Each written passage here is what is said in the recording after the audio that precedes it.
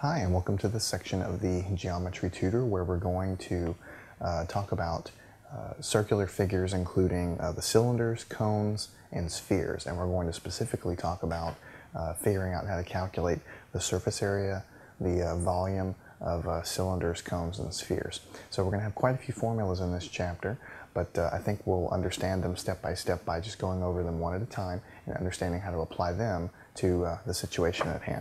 So the first thing we want to talk about is a cylinder. You all know what a cylinder is. Just think of a roll of paper towels. You've got this thing about this long. It's round, and it's this 3D figure that's round and tubular like that. So we're going to talk first about calculating the surface area of that object. So let's go ahead and do that. We're looking at the surface area of a cylinder. Surface area of a cylinder. Okay. So the first thing we need to do, just like we always do, is write the problem down. There's the top of the cylinder. Okay, it goes down, and here's the bottom of the cylinder. Okay. Now this cylinder has some radius r. Okay, and this cylinder is some height h. So that's those are kind of the two parameters that describe the cylinder. You've got the circle part of it, and you know the radius of that circle, and you also know how high or how tall the cylinder is. Okay.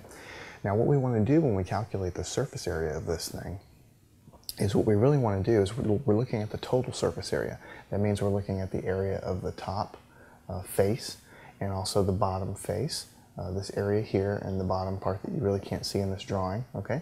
And also you want to notice and look at the area of the part going all the way around the actual curved part of the figure as well, okay? So we have the area of the top, the area of the bottom, and the area of this entire region around like this that we need to worry about. So in order to understand how we're going to calculate the surface area, let's look at all those pieces. Okay, so what I want to do is I want to just pretend, have some scissors, and I want to cut this cylinder up, and I want to spread it out, and I want to look at all the pieces, okay? And we'll figure out how to calculate the area when we do that. So let's go ahead and do that. If I do that, then the top of the surface of the cylinder is going to be represented by a circle, which is what we have here, of radius r. And let me go ahead and finish spreading it all out here, and then I'll explain what we have. The middle part, okay, is going to look like a cylinder.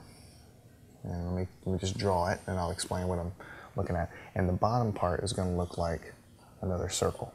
Okay, so what have I done here? Okay, this circle, okay, is if I cut this thing with some scissors and I kind of spread it out, then the surface, this represents the top piece, just this top piece if I were to fold it flat.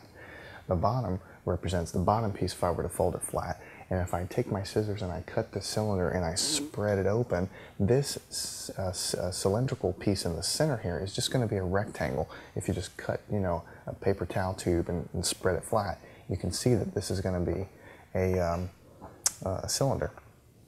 Okay, so all I need to do to find the surface area of the whole thing is to find the surface area of the top, okay, the surface area of the bottom,